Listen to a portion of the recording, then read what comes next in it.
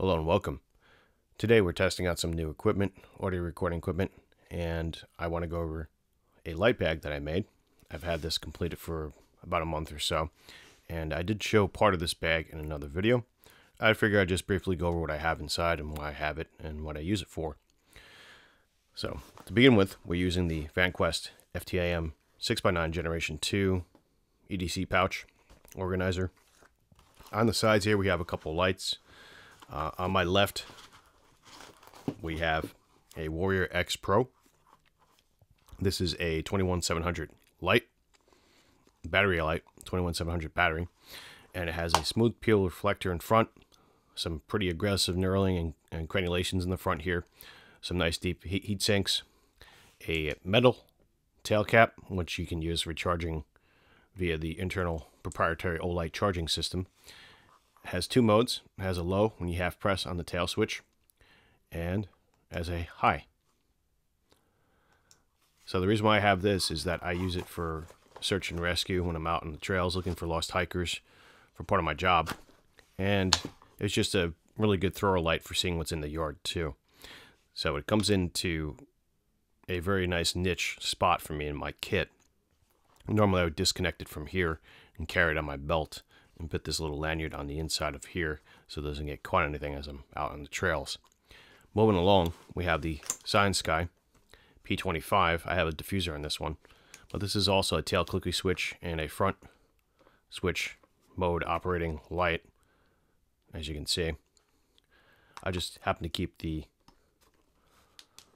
diffuser on, so if I'm doing any kind of like traffic duty, routing people in cars or whatever, if I have to during work or whatnot, I have a little diffuser on it and they can see me. It's like a glow stick basically. This is also a 21700 battery operated light. Moving along further in the kit here, we have a front slip pouch, and this has my AA batteries, rechargeable nickel metal hydride batteries, rechargeable nickel metal hydride AAA batteries, and some disconnect tabs that they ship with the lights. I keep them in there in case I want to keep my lights in the bag for a long duration. I'll put them in the actual battery tube so they don't turn on and drain the battery. We have Orbitronics 16650 battery, 2500 milliamp hours. We have two CR123A batteries from Olight. I use them for my M1T Raider Plus from Olight. Let's open up the bag now. Opens up in a clamshell type format, which is particularly useful if you're looking to grab gear quickly. And the last time I used this, I didn't fit this back right, but there we go. But even then, you can kind of see, like, the kit, you can still kind of get everything at easily. We have a whole variety of lights here. We have the i3T from Olight. It's a AAA light. We have the i5UV. We have the i5T here in OD green. We have the i5T in camo. We have a NU17 Nitecore headlamp. It's a multi-use headlamp. It's got a variety of different LEDs on it. It has red LEDs in different modes. And then you also have side LEDs as well. And we also have a single thrower in the center too. So it gives you a variety of options. Clicks into here so you don't accidentally push the buttons. It has a USB recharging port. Most of these lights, if not all of them, in the pack can be charged with the system that I have in the pack here. I just haven't really organized it as much lately because I haven't been paying attention to the kit in the past month. But I digress. These are some of the primary lights that I use. Moving along, we have some more specialty lights other than the i5UV. We have a reylight TA LAN version 3, grade 5 titanium. This uses a Nitecore 219C emitter inside with AR coated lens, glass lens, and orange peel reflector.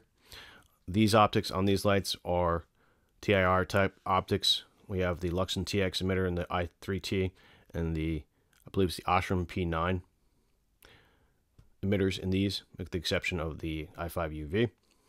But going back to the rear light, this is a tail clicky switch also. Has several different modes and different runtimes with the Nitecore 219C high CRI emitter.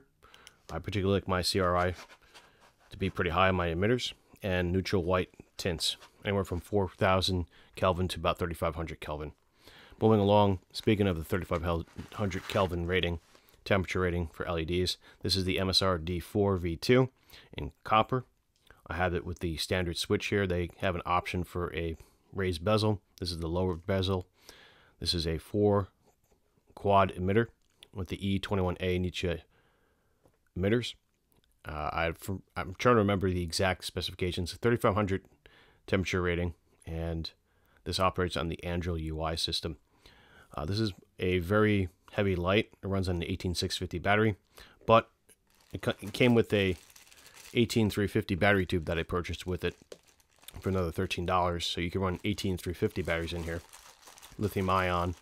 And the reason why I have this is that it's got aux lights in it, 1, 2, 3, 4, and uses the Android UI system. As you can see, the aux lights there are red. You can change the colors of these aux to a variety of different colors. And also, I don't know if you can see the switch, but it is a light up switch as well. You can kind of see that there in the camera, but it's kind of a nice little gimmick on it. I like it. You can turn it on. It has several different modes on it. So I find this particularly useful, and the temperature is very pleasant in the beam. Now, I did get another Carclo optic with this. It's a frosted one. I haven't switched it out. I find the Carclo optic on this one is more than adequate for my needs, but some people vary that. So I personally like it, so I keep it on there. 1, 2, 3, 4. Now the light is locked out. So if I push the button once, it won't turn on.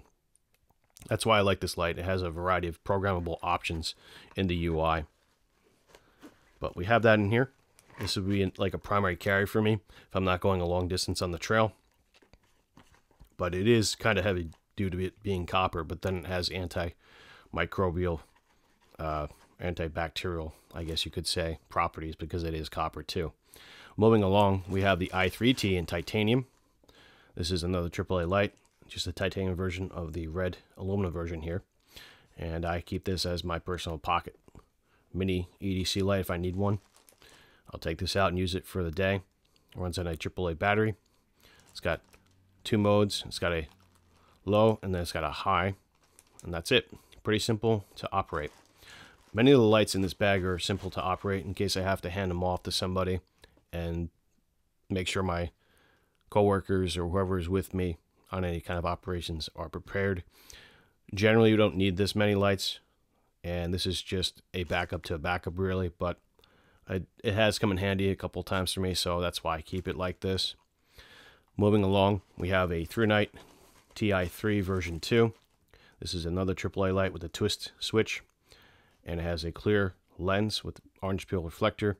I forget the emitter inside that it's using, but it had a greenish tint to it, which is why I kind of put it in a reserve spot. So I'm not exactly a big fan of the light. You can kind of see that on my hand. I don't know if you can see with the camera, but at any rate, it's there. It's in reserve. It uses a AAA battery, rechargeable one. So I have it there in case I want to give somebody a light who doesn't really care about the tint. I'm kind of a tint snob with the collection of different LED lights and whatnot. Moving along, we do have a bunch of bags too with my extender tubes and O-rings for the lights that I have. They typically send these lights with a lot of extra spare O-rings, so I decided to kind of just keep them all in one spot. We have a Cyansky M2 light. This is a updated version which I have to get to. I haven't had a chance yet, but Cyansky sent me this light for review, and they updated the button on this light. This is an older button model, but this is a rechargeable via micro USB port here, small pocket Thor light. So you hold down the switch, it comes on. I forget what the LED is inside, but it's got a nice throw. It's a smooth reflector inside with a glass AR coated lens. So you get a nice throw for a pocket EDC light, like keychain light that is, I'd have to say. And it's very light, very portable. It's like almost the size of a 16340 battery. So we have that in here. And then underneath all this stuff, we have a lithium-ion battery bank. We have some Olight universal chargers and the charging system for my Warrior X Pro inside of here, and any other compatible charging systems that Olight uses. And then in this brown or black bag, we have a ultralast green solar panel. This charges AA batteries and outputs a USB current. So I use this to charge my AA batteries and or charge the battery bank, which can then charge single AA batteries. So I have a an option of how to charge my batteries with this solar panel inside of here. Is it the best solar panel on the market? No, but it fits the bag and my needs perfectly for in the field. It takes a while to charge the batteries inside of it, but that's okay.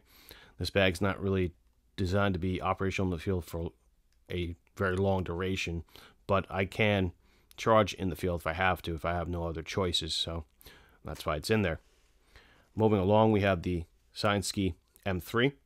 This is the first iteration with the blue emitter inside of it. I forget which LED emitter's in here, but they sent me an updated model of this. I did a small review. Let me see if I can find it here.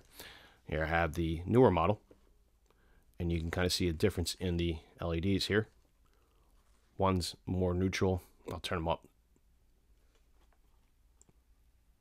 You can kind of see the right side's a little bit warmer than the left side. So the right side's using the SST20. I forget which LED is being used in the original one. But I EDC this one in my bag because it has high CRI and neutral white, like 40,000 temperature rating, I think is the actual temperature rating on this.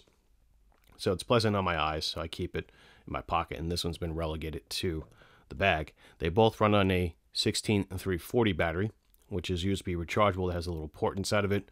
It's their proprietary battery they use with their Cyansky lights, or Cyansky, however you want to pronounce it. But moving along, we have another Olight.